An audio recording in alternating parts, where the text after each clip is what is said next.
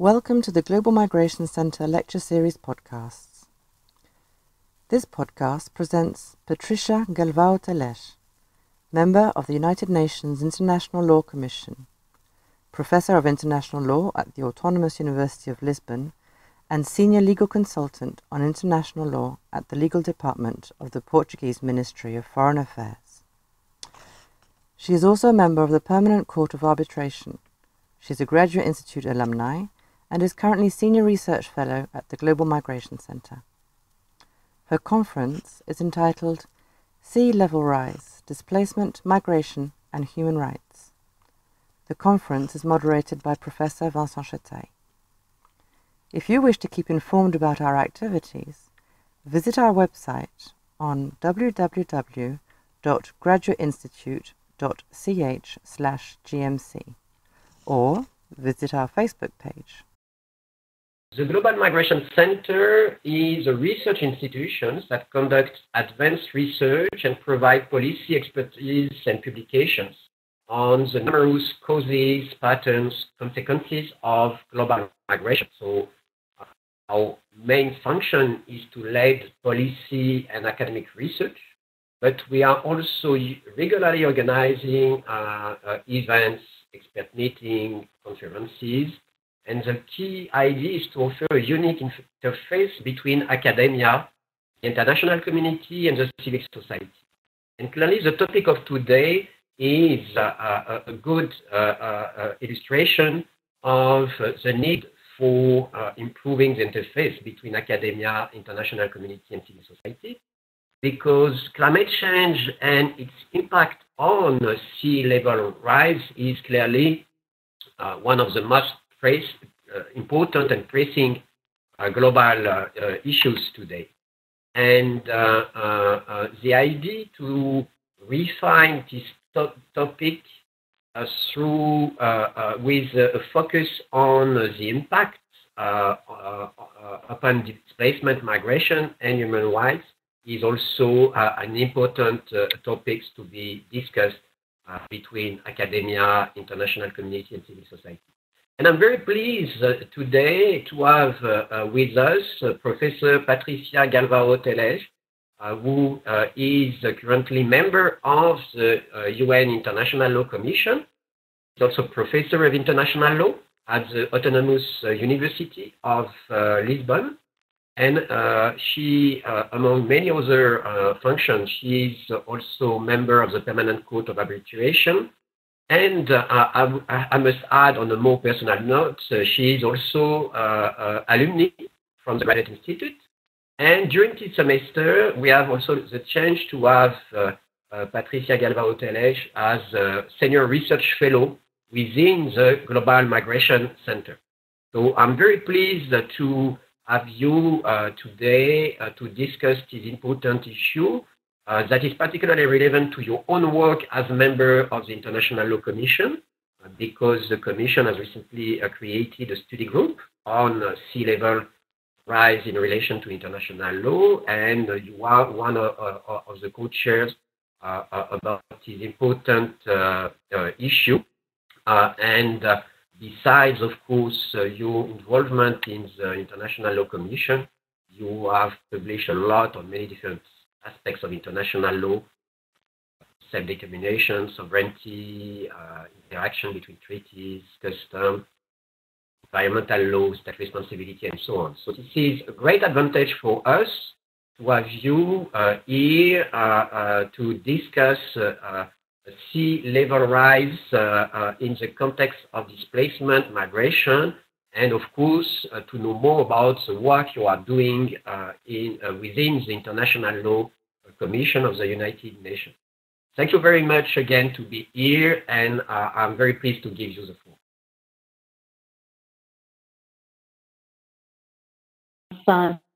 Chetail, I hope I'm not muted. I hope you can hear me. Thank you. It's really a pleasure to be with you today and to be, as you said, this spring visiting fellow at the Global Migration Center. at the Graduate Institute. Of course, due to the current situation, this visiting stay ended up by being a virtual visiting stay.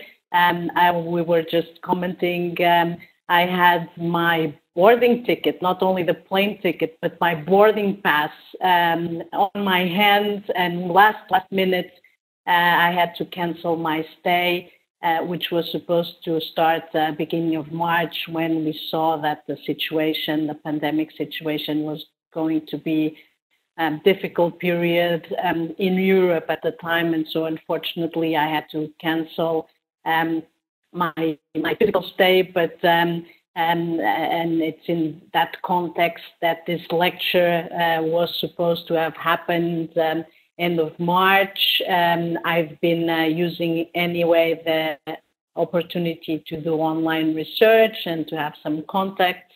Of course, it's not the same thing as being in Geneva, and especially being at my alma mater, the Institute, but I've had the opportunity of participating during this visiting in some online events. And today I'm very happy to share some thoughts with you in the format of this lecture on the current work that I'm doing regarding sea level rise and the question of displacement, migration, and human rights in the context of the International Law Commission. And that was also, the object of my visiting stay at the Institute, was to carry out research for a report I'm preparing for early next year, and also to benefit from the excellence of the Global Migration Center and its members, to discuss, exchange ideas, and also to be in touch with many colleagues in the different international organizations and other stakeholders in Geneva, because Geneva is really, for this topic, Geneva is really the place to be. And I hope that in the near future, I'll be able to go back again and resume the plans and carry on the research plan for the report. So for the purpose of my talk, and in order to make your life easier, I've presented I've prepared some PowerPoints that I'm going to share on the screen, so that it will make it easier for you to follow. And then we'll come back for a moment of discussion, and I'll be very happy to engage in a discussion with you, Professor Chetail, but also with our participants that I hear are following our event. So what I intend to today is mainly to explain a little bit what we are doing at the International Law Commission regarding this topic of sea level rise. And then I will focus, of course, in particular on the question of displacement, migration, and human rights, or what we've been calling, and I'll explain that, protection of persons affected by sea level rise, which is the part of the topic that I am responsible for. So just to set a bit the stage, I will start by showing you the cover of Time magazine from almost a year ago now. I'm sure many of you have seen it. The Secretary General of the UN, after a visit to the Pacific Island region, made the cover of Time magazine with this photo that I think it's quite emblematic, in the sense that it shows that sea level rise as one of the adverse effects of climate change is here. It's not something that will come in the future. It's already here, and especially in certain parts of the globe, like the Pacific. And it has an impact in particular with regard to the way it affects peoples in those regions. So in the cover of Time magazine, not only it's called, the title is Our Sinking Planet, but it's highlighted the impact on fleeing residents and disappearing villages, because this is something that is already visible, and it shows also the importance that this has in terms of the attention of the international community.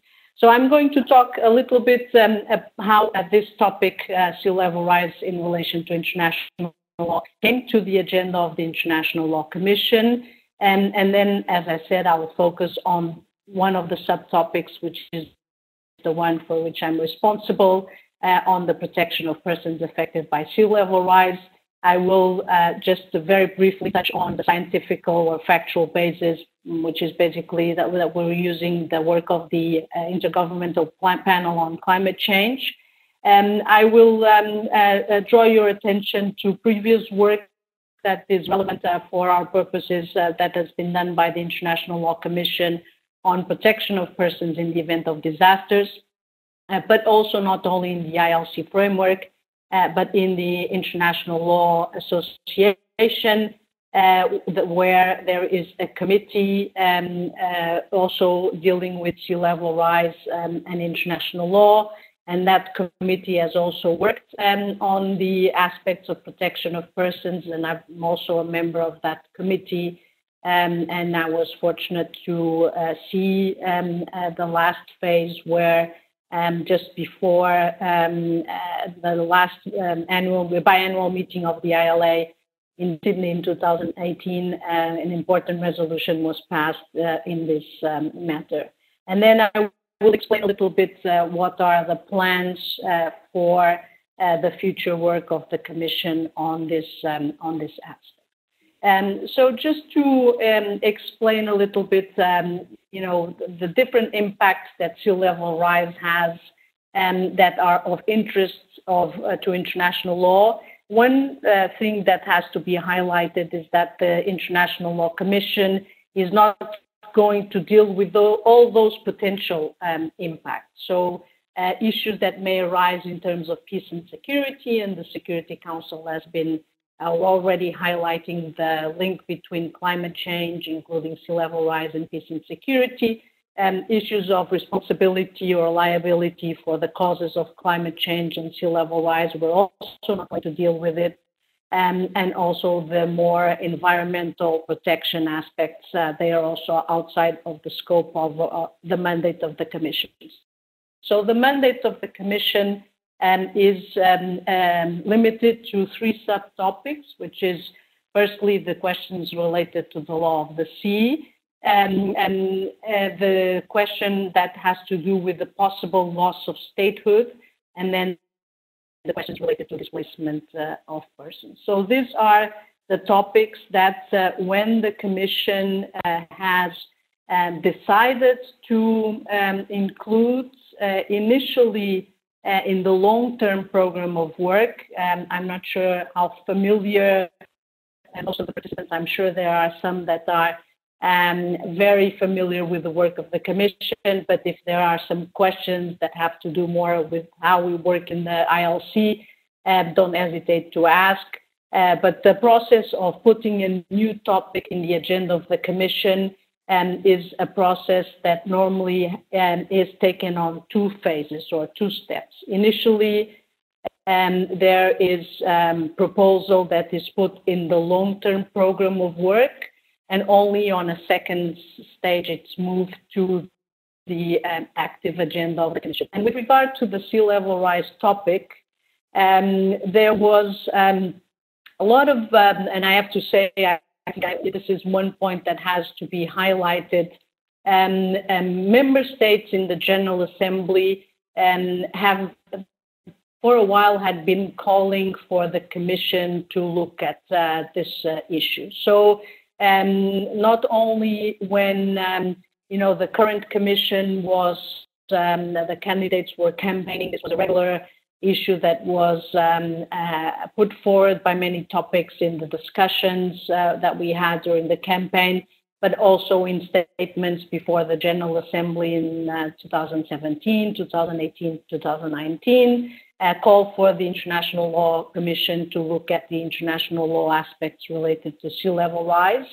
It's also interesting to note, and this is quite rare in the work of the Commission that there was a formal proposal by a state, by the Federated States of Micronesia, for the inclusion of this topic on the agenda of the Commission. And it's against this background that in 2018, the Commission decided formally in its 70th session to include the topic of sea level rise in relation to international law in the long-term program of work. And immediately the year after, and also because of this level of support from the point of view of member states, immediately in year after, so 1 year ago, almost to the day, in May 2019, the Commission decided to move the topic to the active agenda and already had initial meetings regarding the topic in 2019. And I indicate in the slides the chapters of the report where you could find more information if you want to look for it. One of the special aspects about this topic and the way the Commission decided to deal with it is that it's not going to be dealt with through the normal process of appointment of a special rapporteur that will propose draft articles or draft conclusions or guidelines, but the Commission felt it was more appropriate to use the format that it's not so common, but it has been used in the past, of a study group. And this has to do with the nature of the topic and also the nature or the stage of practice that perhaps is not as developed as in other areas of international law. So what we have is a study group, not the special rapporteur format. We have a study group that is led by rotating co-chairs, and I'll explain that in a moment. We will look at the three subtopics that I highlighted before: law of the sea, statehoods, and protection of persons affected by sea level rise. These are the three subtopics that we chose because in a way they are touching the three elements of the state. So the territory, population, and government. So they are united in the sense that sea level rise has the potential to affect the three elements through these subtopics, the three elements of the state. And so we have a system of rotating co-chairs because it's quite a wide subject if you consider the three sub-issues: law of the sea, statehood, and protection of persons. So we have the law of the sea topic, and we have two colleagues, Bogdan Orescu and Nilufer Oral, who have the lead on that. So they are co-chairs for that subtopic. We have the topic of statehoods, which is led by Juan José Ruda Santolaria. And then the question of protection of persons affected by sea level rise, where I am the responsible co-chair. So it's a little bit different than the work, the regular work of the Commission in terms of special rapporteurs, but so far it has given also an opportunity for the Commission to work a little bit differently and also to be able to work in a more collegial and interdisciplinary way. So we have here some dates indicated on when the reports are due. So this year, there is already a report. It's not out officially, but it will be out soon, and on the issues related to the law of the sea. And for next year, we would address the questions of statehood and protection of persons. Of course, this is all dependent on how the situation regarding the current pandemic is going to evolve, because so far, and I actually, at this moment, I was supposed to be in Geneva for the ILC session. We have not met in May, and we're still not sure whether we'll be able to meet in July when it's our normal sessions. And so we'll have to see how we can adjust the schedule if we're not able to meet this year. So we are working not only as co-chairs in close contact, but also we have tried to work as much as possible in contact with member states. We've held a number of side events in New York, during the different stages of the process. We've had side events in Geneva. We've had already a regional workshop in Asia, in Singapore last November.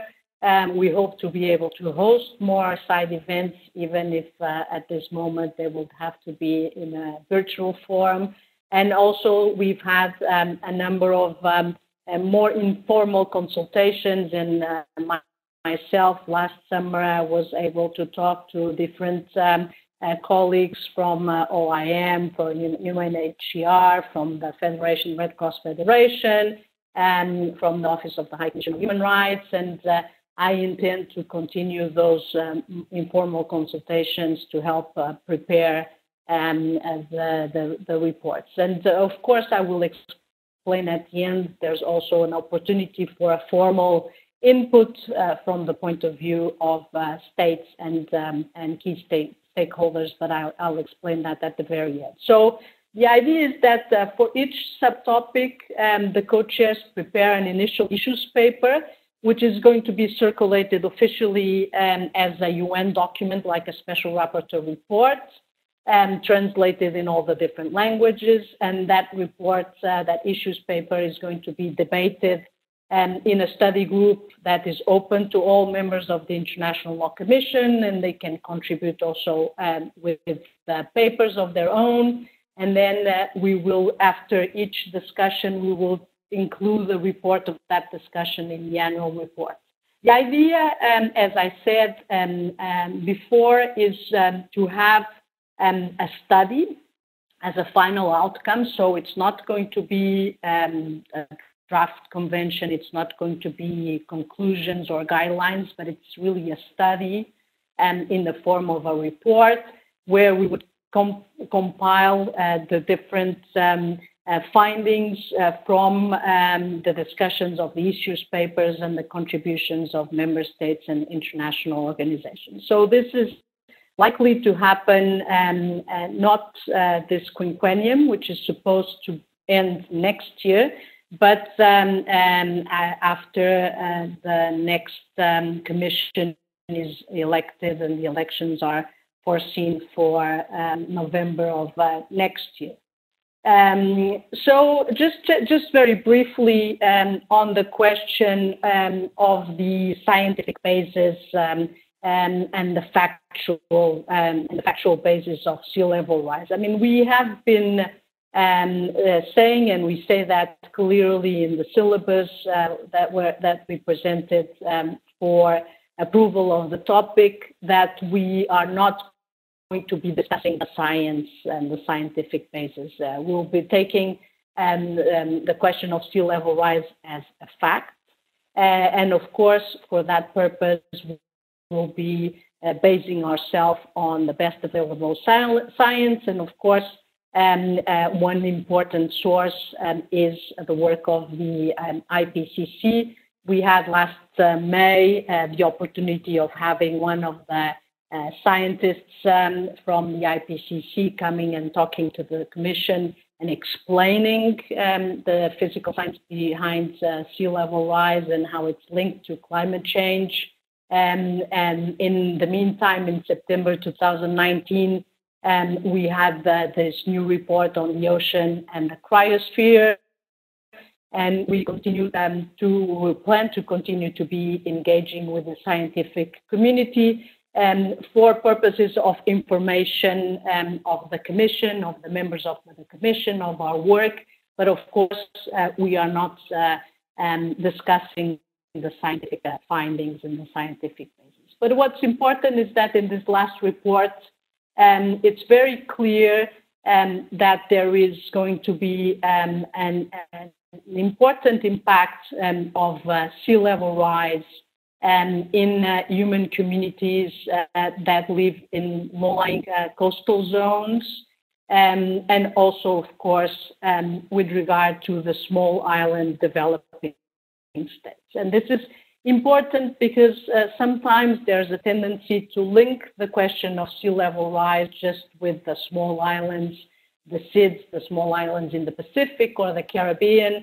But it's also true that there will be an impact of sea level rise also in low-lying coastal zones. And it's true that these areas are highly populated and they are home to an impressive number of persons that can be potentially affected. So this is not just an issue that has to do or that concerns the small island developing states, but also other states that have low-lying coasts. And of course, there will be the indirect impacts for other states, neighboring states, and that's also why we say that this is, a global issue that needs global solutions. So we've had in this IPCC report from September 2019 also a confirmation that sea level rise is increasing at an accelerated pace. Of course, this is not an even phenomenon. It will affect some areas more than other areas. It has identified special areas that are at risk, like some megacities that you can see in the screen, but also, of course, the small island states. And this report also confirms that there is, even under a low emission scenario, there is risk. It may be lower, but there's still risk. And so there are different impacts in terms of erosion, land loss, flooding, salinization, that makes more difficult the water access, the food security, the health conditions, and also livelihoods in those areas. And it's true that, as many other phenomena that have to do with climate change, but now also we see with the COVID-19 pandemics, it's normally the persons that are more vulnerable that are at the front of suffering with this type of phenomenon. Just quickly, the report, of course, being a scientific report and not something that deals with legal issues, it still considers that there are at least two types of immediate responses. The first one is a physical response, which is a protection of the coast, the fortification of the coast, protection of the coast. And the other one, when the first one is not possible and the question of physical protection is not possible, the relocation as an efficient measure, but of course a last resort measure. And so, of course, the report, as I said, it's not dealing with the legal issues. It presents some practical solutions. So there is a lot of issues to be addressed in terms of the legal frameworks, the different forms of human mobility that this phenomena may induce, and what kinds of institutional frameworks could exist for cooperation. So this is where then the legal analysis starts coming in.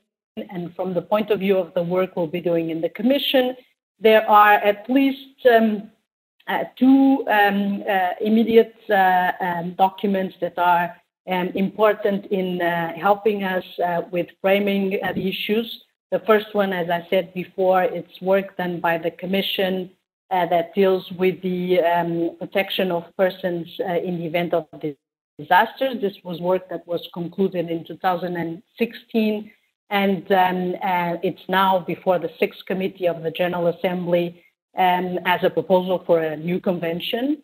Of course, sea level rise is presented as a disaster, so it could be also used as a framework. But the framework of these draft articles have to do with a more immediate response to disaster solving and not to more long-term solutions that sea level rise will have to require. So I've put on the screen the main articles of this project so that you have an idea. And of course, human rights appear, human dignity and human rights appear at a very highlighted at the beginning. But you also have questions in terms of the duty to cooperate, the need to also respect the role of the affected states and the consent of the affected states. So these principles will be, of course, certainly important also in the way we think of eventually framing principles for the protection of persons affected by sea level rise. And the other very important work that has been done, and it has been carried out in the framework of the International Law Association, in a committee that deals with sea level rise and international law. And this committee has produced a set of principles related to the protection of persons displaced in the context of sea level rise. And it's also, although I can explain then afterwards in the Q&A session, how the work of the ILA is a bit different from the Commission, in the sense that in the ILC there is much more close contact with states, and I'm taking into account also the views of states.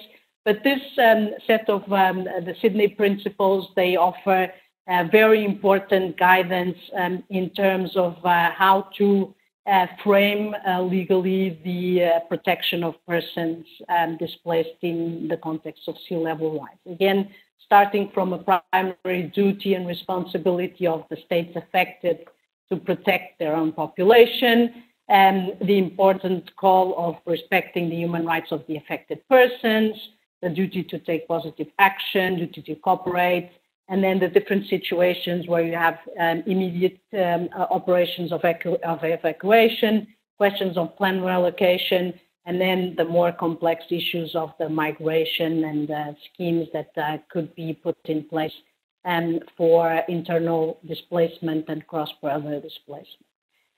So these are very important background documents to the work to be developed by the International Law Commission, and they will certainly be taken into account because they've been important work done, especially in the case of this last ILA document by experts, excellent experts on the field. So what we've put on the syllabus, so this is really the mandate that we have for the questions related to the protection of persons, and they are framed in 5 issues that have to do with many of the questions that we were discussing before. So the question of the duty of states to protect the rights of the individuals, the principle of international cooperation and how it can help states to cope with this adverse effect of sea level rise on the population, and what principles could be applicable for states to help their population to remain in situ. And this is quite an important aspect, because if you ask most people that are affected by this issue, their preference is certainly to stay where they were born, where they grown, where they have their families, their cultural ties, and their livelihood. So this aspect is particularly important. And so then we can look at principles that have to do with evacuation, relocation, and migration abroad, and of course the whole framework of human rights of persons that are on the move, that are affected by the different forms of mobility. So this is the issues that we're going to try to look at. Of course, in the first report, as I said, that I hope to be able to present early next year.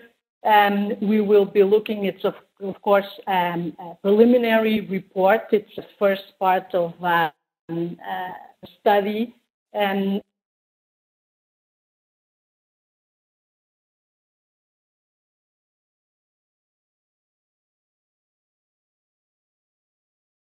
That you are welcome, so please continue your presentation. Could you tell me where there was interruption? Because I wasn't able. I mean, the slide you have here about the international legal framework for analysis. Okay, just before, the one just before. Here? Yes. Thank you. Okay. Okay. So I just repeat very briefly, because I wasn't sure where the transmission was stopped. I don't know if there's some network problems on my side. I apologize. So I was I was explaining that we will, in this first issues paper, in this first report that will be of a preliminary nature, we will look at the different legal frameworks applicable. So we will try to map the area, the international legal principles that are or could be applicable to this type of situations. Of course, from these different areas of international law, some will be more relevant than others, but we will go through them and try to find what is already there that could be useful to try to frame the legal regime for the protection of persons affected by sea level rise. And then, of course, the other very important task of this first report that will be, of course, an ongoing task because this is an area where practice is developing. We will try to identify the relevant state practice and also from international and regional organizations and bodies. So I was saying that there are already a lot of things happening in the ground in terms of states responding to the phenomena. So we've seen that, in some countries like Indonesia or Fiji, there are villages that are being relocated. In Kiribati, for example, is buying land in Fiji to relocate its nationals. There have been examples of migrations to other countries, discussions of establishing humanitarian visa programs. So there is a lot happening in the ground also at the state level, and we'll look at that. But there's also an important practice from international organizations and other relevant stakeholders. And as I said, I've had initial informal contacts with IOM, the International Federation of the Red Cross, the ICRC also, UNHCR, the Office of the High Commissioner, the Platform for Disaster Displacement, and I also intend to have contacts with World Bank, the OECD, and the United Nations, the Secretariat for the Convention on the Framework on Climate Change, and to go also and see what is happening from the point of view of those relevant stakeholders of what's happening in the ground and what measures are being taken to cope, to help states to cope with the phenomena of sea level rise. Of course, there are also important developments that are emerging.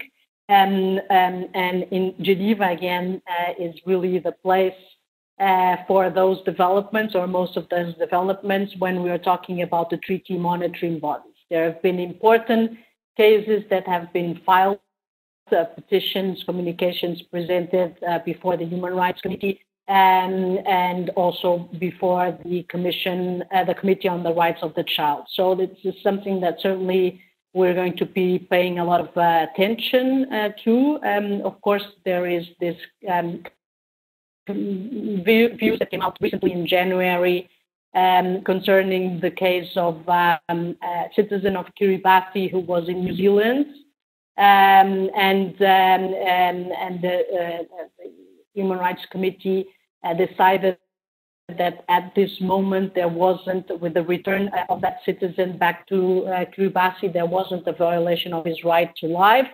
But eventually in the future, with the consequences of climate change and sea level rise, that could be a reality. And we have also ongoing cases also before the Human Rights Committee regarding Australian citizens in the Torres Strait.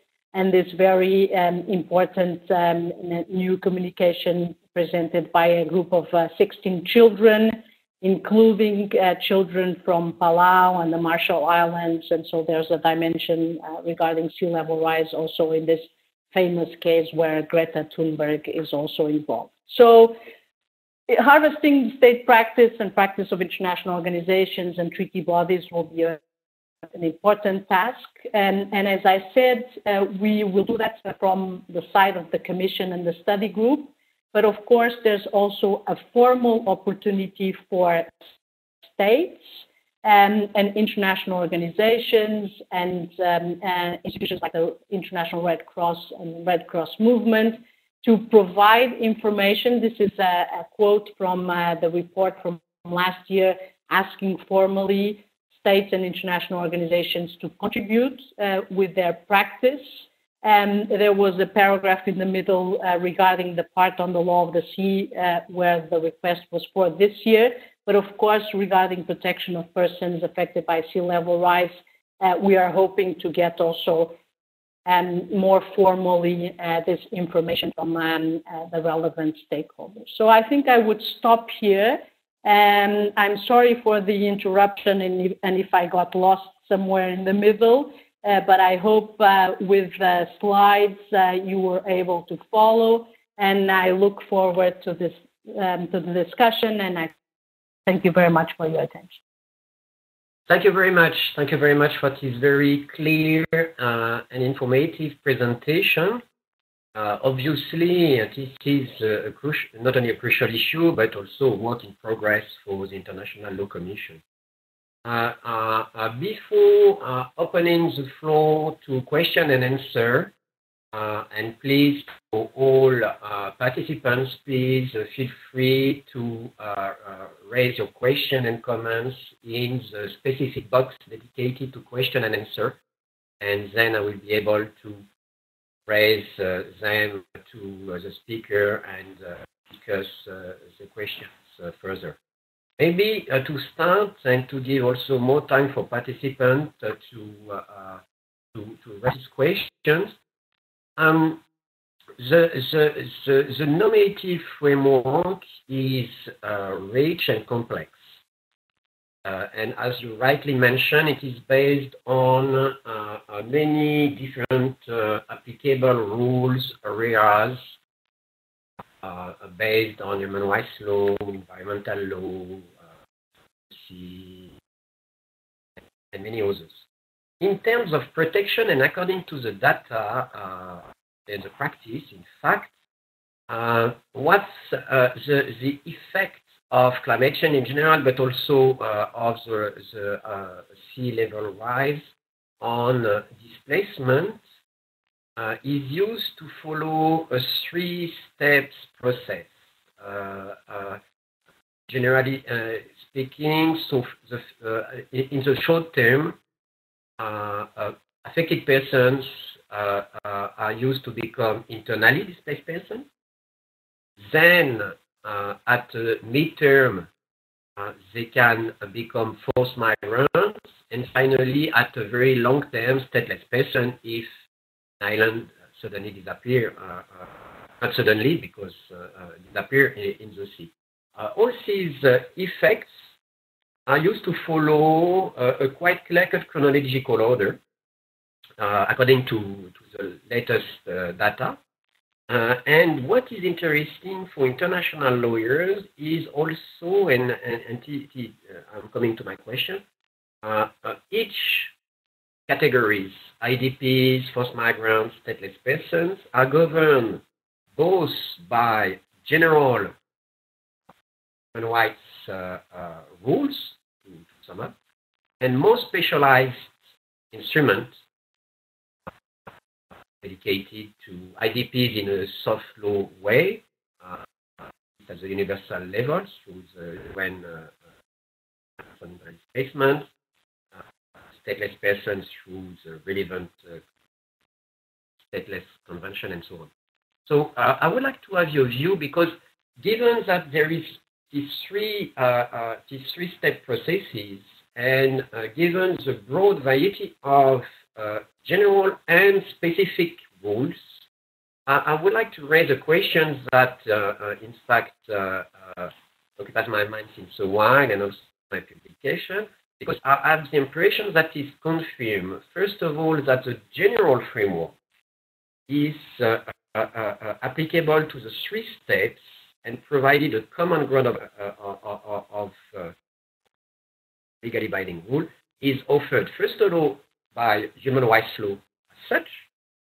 Because of its comprehensive nature, it is able to address IDPs, forced migrants, stateless persons, and also because the specialized instruments are not always binding. When they are binding, they are not always ratified by a significant number of persons. I'm thinking about stateless persons. And when they are well ratified, such as the Refugee Convention, they are not bound to be very relevant simply because the refugee definition is not well adapted to the new reality of climate change. I'm used to say that climate change, the key notion of the refugee definition is persecution. Climate change does not persecute. Climate change persecution requires an action or an omission of the state or non-state actors, so some kinds of intention.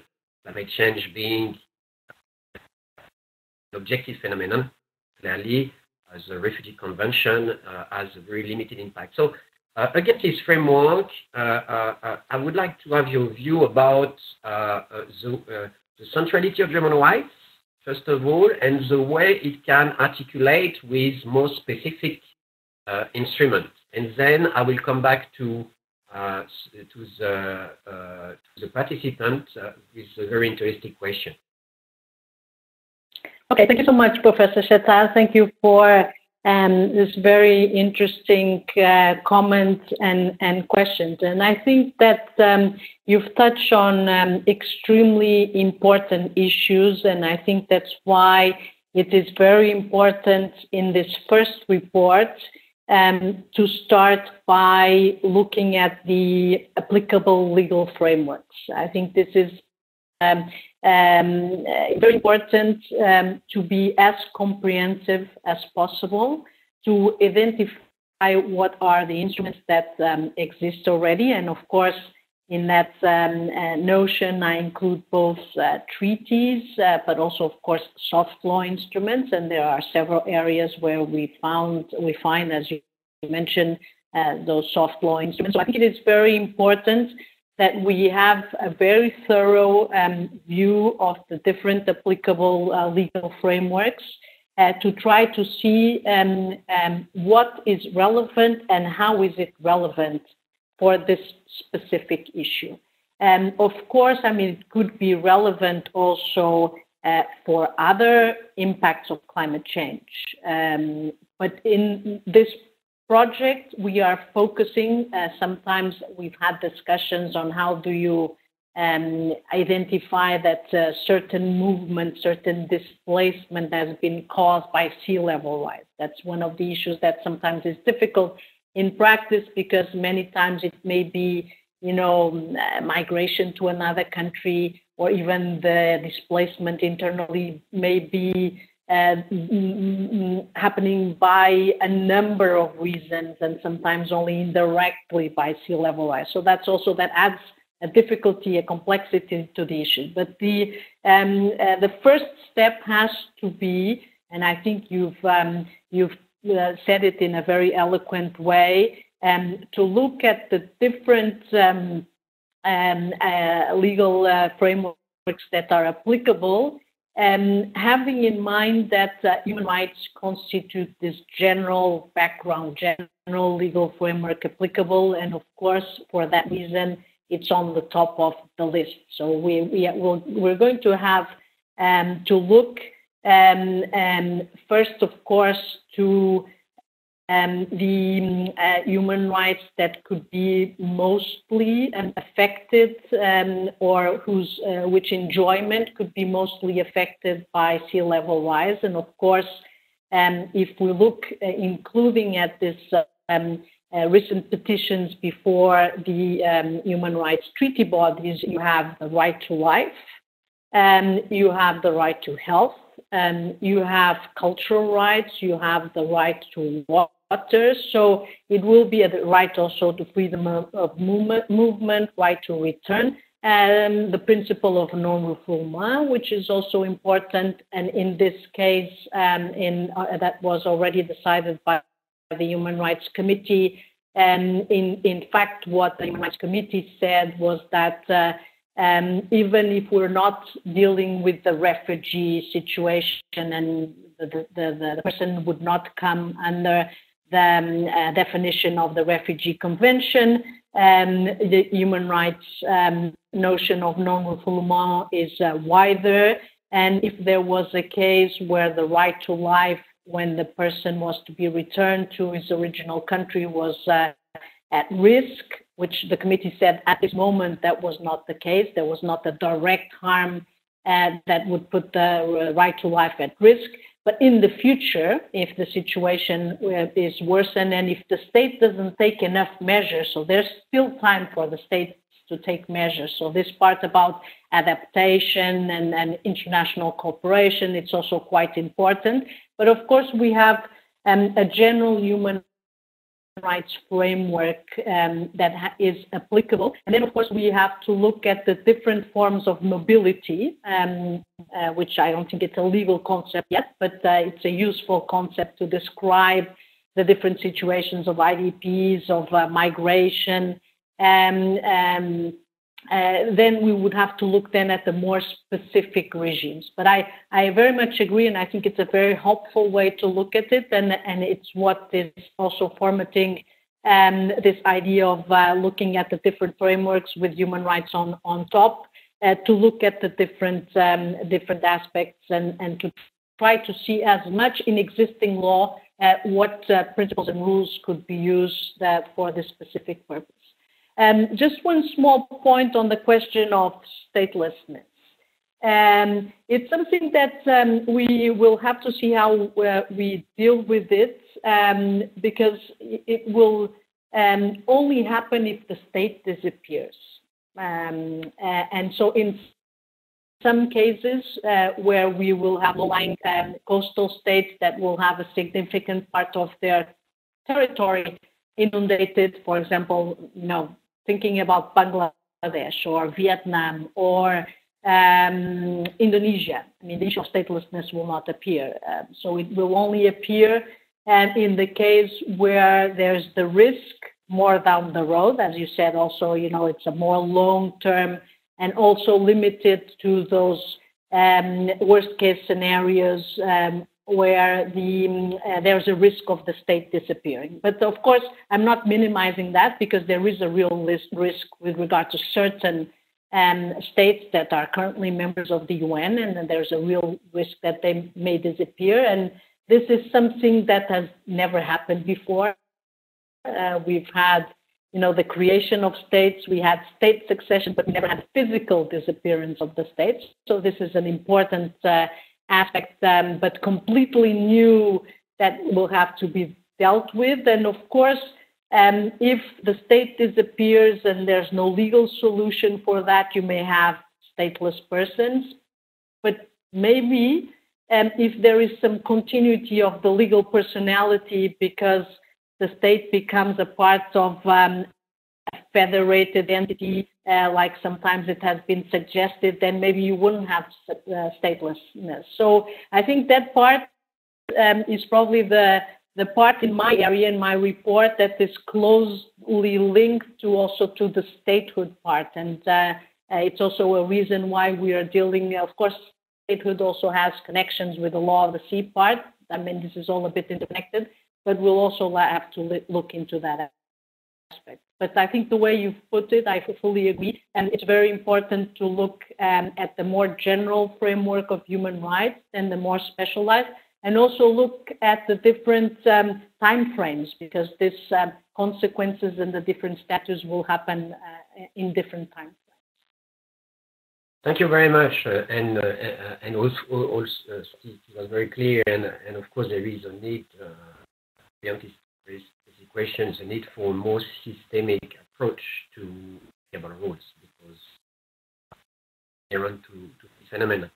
We have the chance among our participants, and I'm just discovering that we have the chance to have Walter Kellin, worldwide expert on these issues since a while. And I would like, I guess you are able to I would like that you address his question. It is mentioned in the box you have under question and answer. And about, I mean, a very interesting point, because clearly about the duty to protect and the limit of states, let's say, of origin and so on. So could you please address this question, and then we will continue with the other ones. Yes. For some reason, I'm not seeing the question in the chat. Let me. I sent it to you. But if I understand it, it has to do with the duty of the affected state and responsibilities of the affected state. I don't see it anywhere. So I will read this question. Any preliminary thought on the duty to protect, understood as a duty of the state on whose territory people affected by sea level rise live? So how to deal with the challenge that the SIDS often are not in position to protect as they are victims themselves. And here probably the duty also, beyond duty to protect, the duty of cooperation is probably bound to play a key role here, as mentioned in your slides. Yeah. Now, first of all, let me say hello to Professor Kaelin and greet him in this virtual means. We were supposed to have a meeting in Geneva in March. That didn't happen, but we've been in contact in the framework of the ILA committee, where Professor Kaelin and also Professor Jane McAdam played a key role in developing those Sydney principles that I mentioned. And I'm a big admirer of his work, and I look forward to continue our discussions and having your input also for the work of the International Law Commission.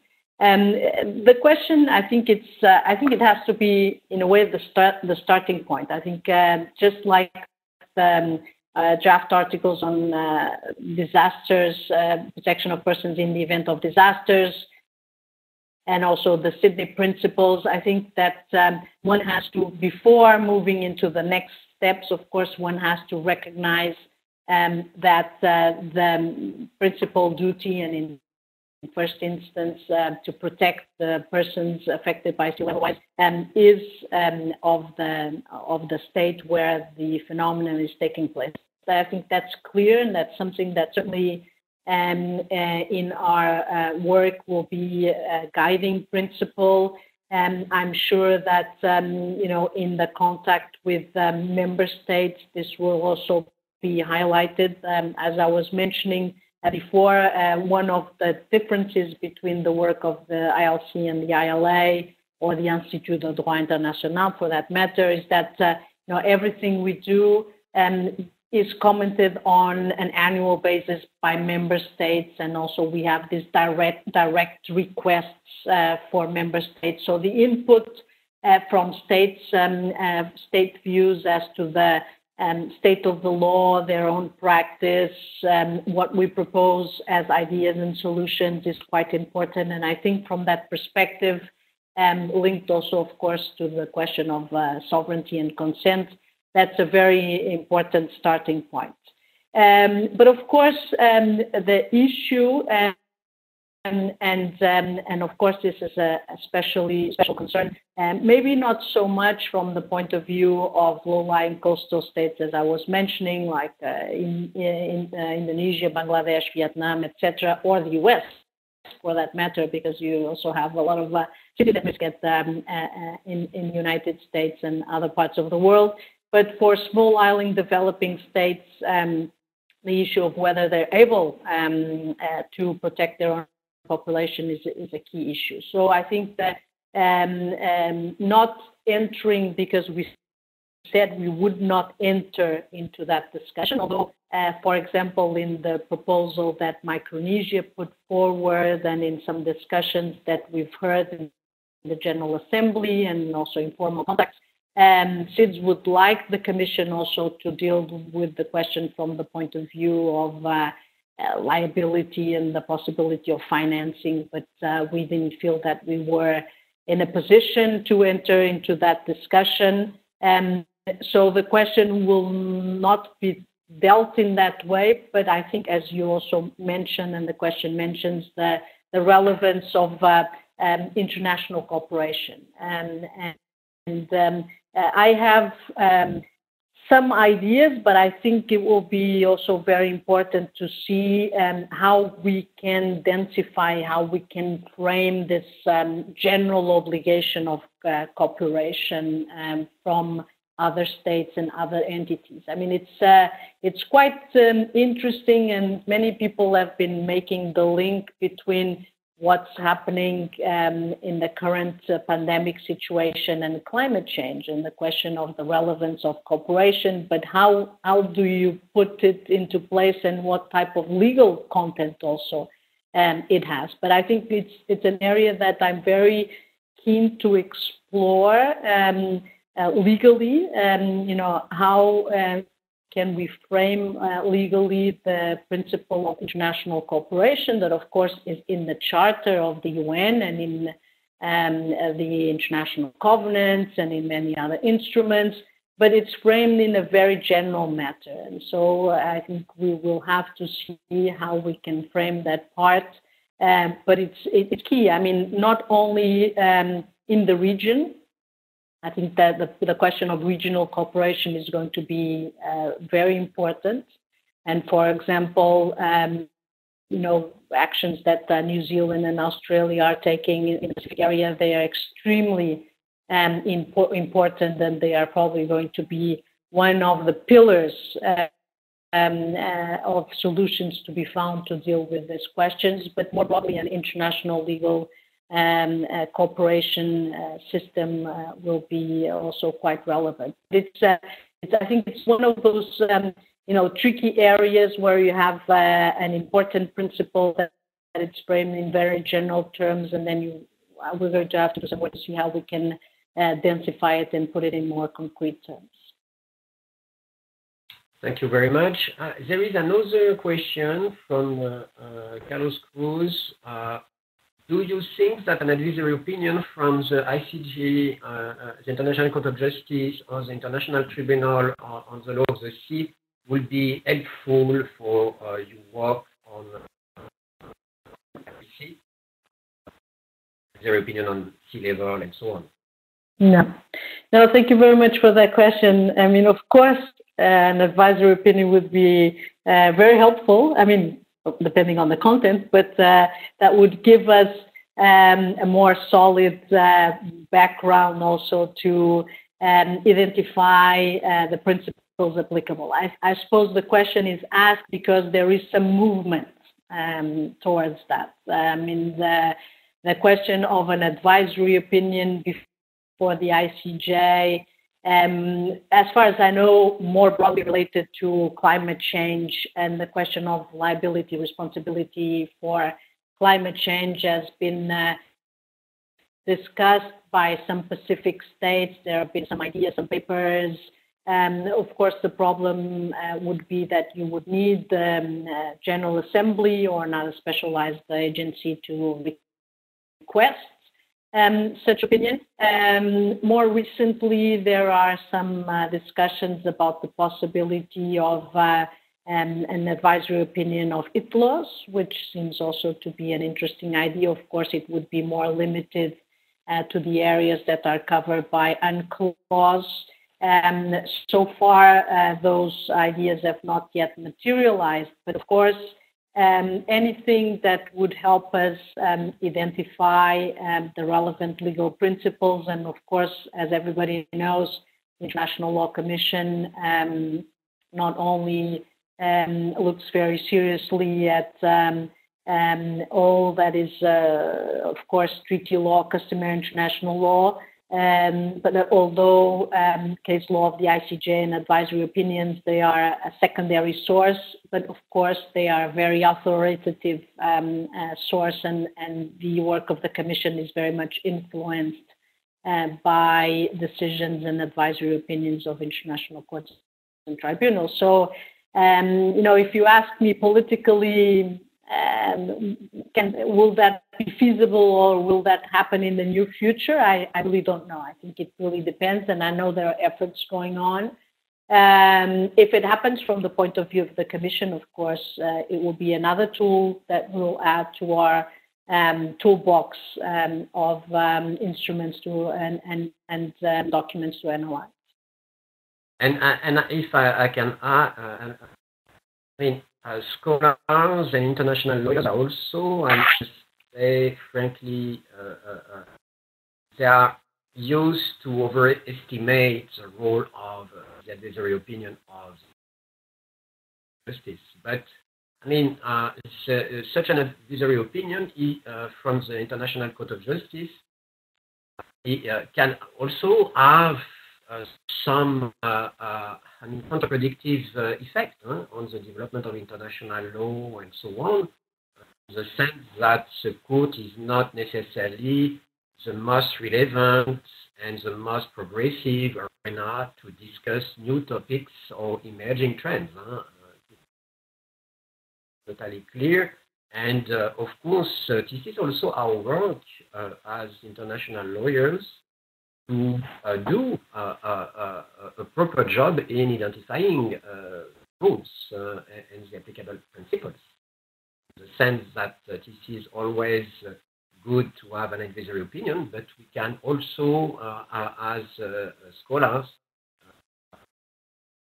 give a contribution in identifying the applicable framework. I will jump with the next question, quite interesting also, about accountability and responsibility. And is the scope of the ILC will cover this question of accountability and responsibility, and in particular, when states fail to comply with their international obligations on climate change. So another important and intriguing question. Yes. Now, I think I was clear from my presentation, and if you read the syllabus that was approved, so it's in a way our mandate, the questions of responsibility and accountability are excluded, at least for now, from the work that we'll be carrying out. And I think there are two main reasons. One reason is mostly political, and I can be clear about that. Of course, I'm speaking as a co-chair of the study group and responsible for my part, but this is something that we had, that we discussed among the initiators of the study group and in the commission. And because there was such a sense of urgency and importance from the point of view of member states to put this rapidly on the agenda, we decided to focus on the topics that, on the one hand, were, as I explained, directly relevant, and they were linked with each other, directly relevant on, this unique impact. And I can say maybe that, from the point of view of the state, sea level rise is the only adverse impact of climate change that has this impact on the state. So if you think of, global warming in general, or drought, or forest fires, they don't have the potential to affect the state in such a broad way that it affects its territory, including the maritime territory. It affects the possibility of the disappearance of the state and the population in such a definitive way, especially if the state is at risk of disappearing. And so we wanted to limit ourselves to this, strong impacts on the state itself of sea level rise in this unique sense, and leave outside issues that I said, for political reasons would be more complicated to address. And our assessment was that if we were to include, as some states namely SIDS, wanted us to include. If we were to include the question of accountability and responsibility for climate change, and in particular for sea level rise, in the topic, that could risk the project, that could endanger the project, because it's politically it's such a difficult question. Then I think I also have to say that legally it's a fascinating question. But at the same time, it's a very difficult one to respond. I mean, if you look at the articles that the Commission has done on state responsibility, the question of attribution in this type of phenomena, it would be extremely complex to determine. It would be extremely complex to determine historically over time. It would be extremely complex to determine the link between certain actions and the effects that it has in certain territories. And also, you would have also to address the question of the actions of private actors, because many of these issues are acts that the emissions are done by private companies and not by the state itself. So it's legally it's a very complex question, extremely interesting, but very, very complex. And we didn't find ourselves in the position to both because of the political implications and the legal difficulties to address, and the outline is quite clear that we exclude this from our mandate at this moment. Thank you very much. But it is obviously part of the picture and probably the most sensitive issue.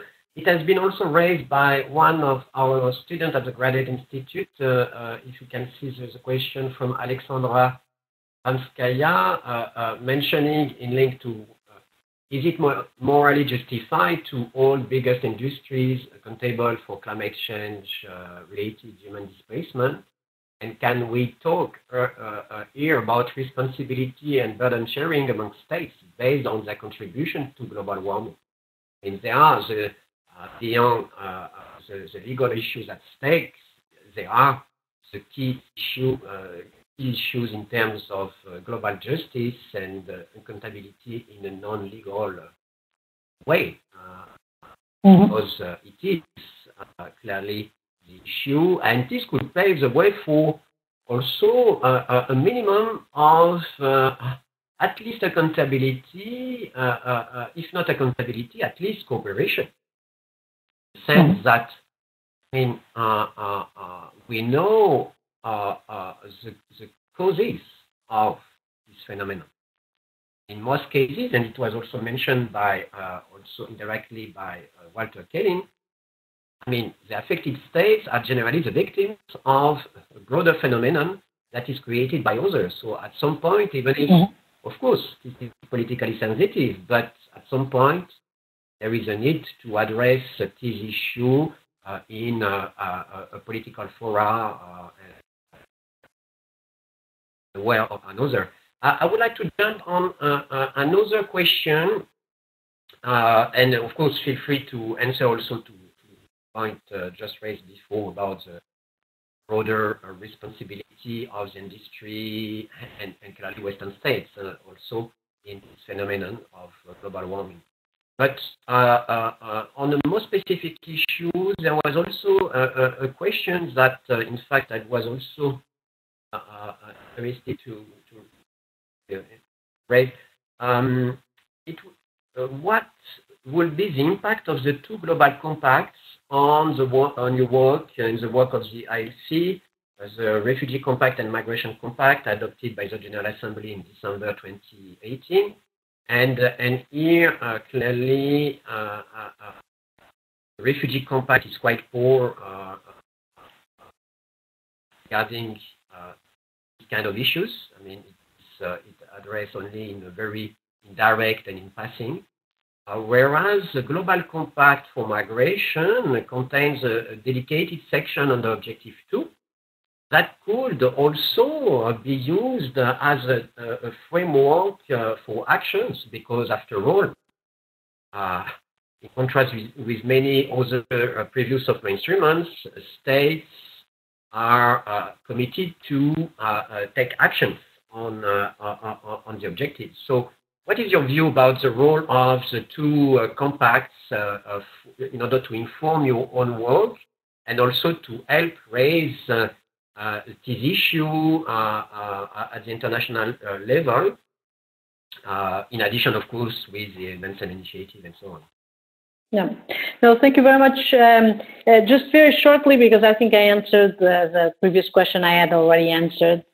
But just the question, I mean, it's from our point of view at the moment, this was a clear and deliberate choice. It's not that the question doesn't exist and that it's not important. And it's one of the dimensions also like peace and security or the environmental decision, the dimension that are also other important dimensions of sea level rise that we are on a deliberate choice for political and legal reasons, we are not addressing, and we were quite clear. It doesn't mean that there are other forums maybe to address them, or that later on in time, the idea now for us is to do an initial mapping of the questions on these three subtopics, and then we don't know what's going to happen. So it's possible that we get the sense that we should continue to work in all the three subtopics, that we could add more, or that we could just pursue and go more into the traditional work of codification and progressive development regard to one of the subtopics. So we don't know. We'll see a little bit. So this is and that's why also we're doing it in the format of a study group. What we really felt was an urgency to have an objective study, a mapping of the legal issues. We decided to focus on these three that are linked to the elements of the states, but we will see what happens afterwards. But certainly, the question of also the real issue of funding for the most vulnerable countries that are most affected and that least contributed to the phenomena is a key question.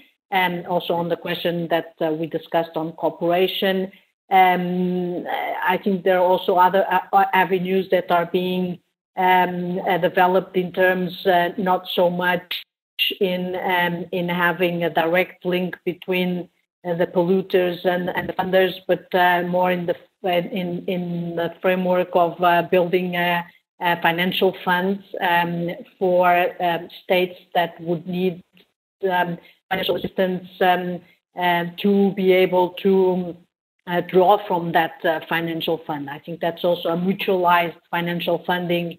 And I think that's also a very promising and interesting idea. And of course, if you think of countries like the Netherlands, who've been experiencing this issue, they have had, the finances and the technology to build fortification of their coast, which is something that, for instance, Tuvalu or Vanuatu maybe wouldn't have unless there's some kind of international funding available. But I think, ideas that are in the climate change regime that are being exploited in terms of, building a fund for these purposes are probably even more efficient, if I can say so, than trying to find a link between a causation link that has, as I mentioned, the legal and the difficulties that we just discussed. So on the question of the role of the compacts, yes, of course, indeed, it will be also those soft law instruments that we will be looking at. Personally, I started looking already when the New York declarations in 2018 were out, 17, and then now the compacts. The Global Compact for Migration has specific references to sea level rise, so certainly that will be also background. So we'll try to, when I describe the legal frameworks, we're not just going to look at the hard law, but certainly we'll be looking at all the soft law instruments and the practice that states will be developing on the basis of those commitments they've taken and especially the Compact for Migration. Yes, and if I may, because given the relatively open-ended wording of the Compact on peace, and because states are supposed to implement the actions in the Compact, despite its non-binding form, I think there is probably an opportunity for the International Law Commission also not only to use the Compact as a source to inform, as a soft law instrument to inform its work, but also an opportunity for the International Law Commission to propose the way to go forward in order to implement the actions listed under Objective 2. Because after all, the International Law Commission is not only a chamber to endorse what is done by state, but also the key role, and you can say so, the social role within the international society of the Commission is also to show progressive development of international law. And here there is probably a room for the International Law Commission to provide some guidance for states in order to develop and implement further the relatively general, to be fair, actions related to natural disasters, the Migration Compact. There is another question, and I think that this is also an important one, about your thought on the implication of the Human Rights Committee view in the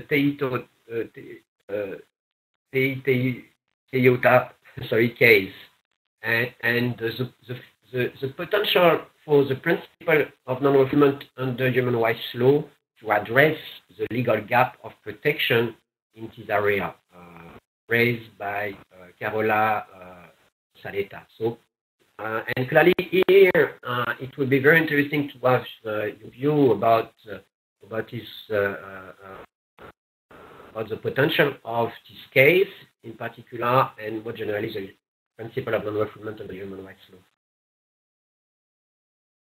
Yes, no, I think this case has been extremely important in the sense that it's been the first decision of this type, and it's something that directly relates to sea level rise, because we've seen a lot of work, especially in the framework of the Human Rights Council and the special rapporteurs on human rights and the environment and climate change.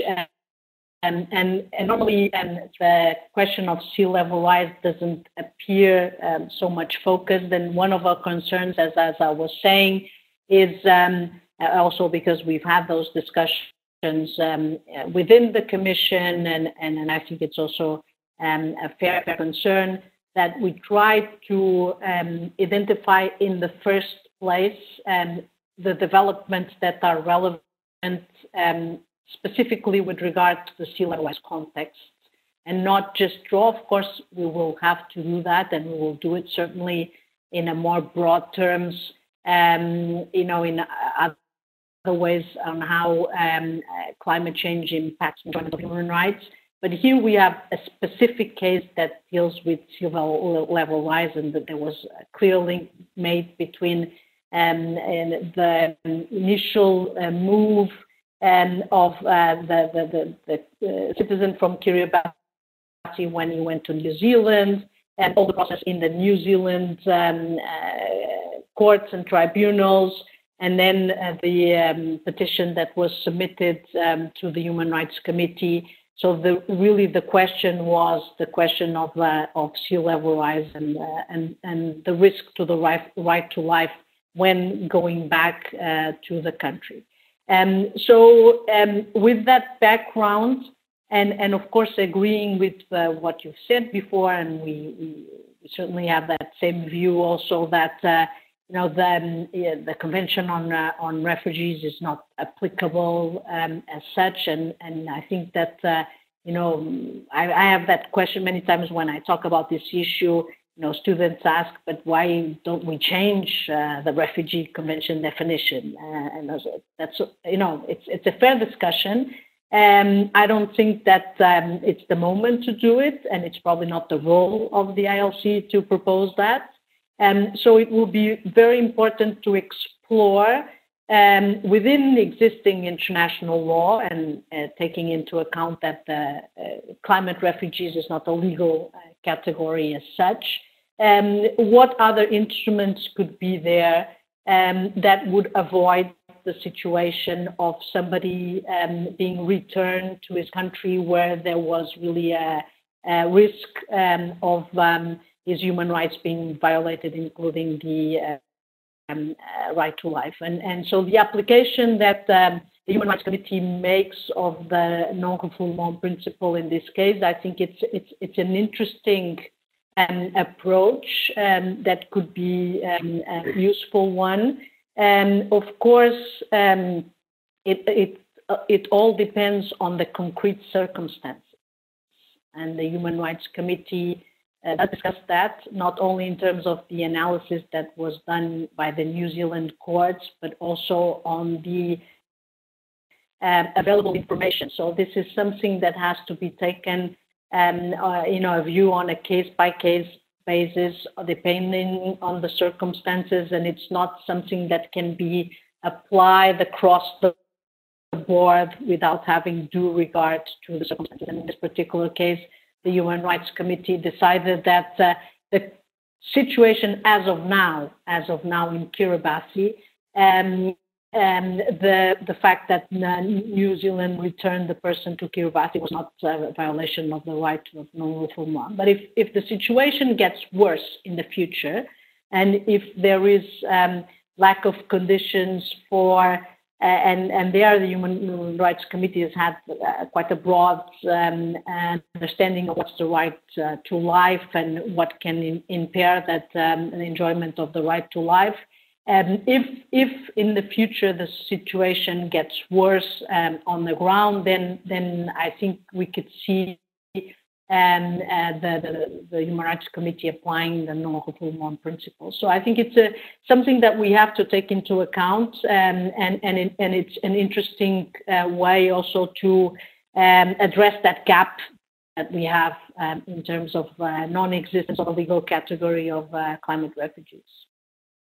Thank you very much. And of course, I mean, there is a gap from the angle of the Geneva Convention, but from the angle of other instruments, we can argue that they have to be applied, such as the African Convention of 1969. But also, I mean, more generally, to me, I was relatively surprised by the focus on the right to life, because in reality, the major avenue in these kind of circumstances is the principle of non-refoulement in case of torture, inhuman, and above all, degrading treatment. Because here, this is clearly applicable, absolute and applicable, acknowledged in the Global Compact and many other binding instruments and non-binding ones. So, I don't know, I'm wondering what is the purpose of such a focus on the right to life with a relatively high threshold when compared to the broader version of the principle of non-refoulement in relation to inhuman or degrading treatment. Maybe do you have any thought about this? Because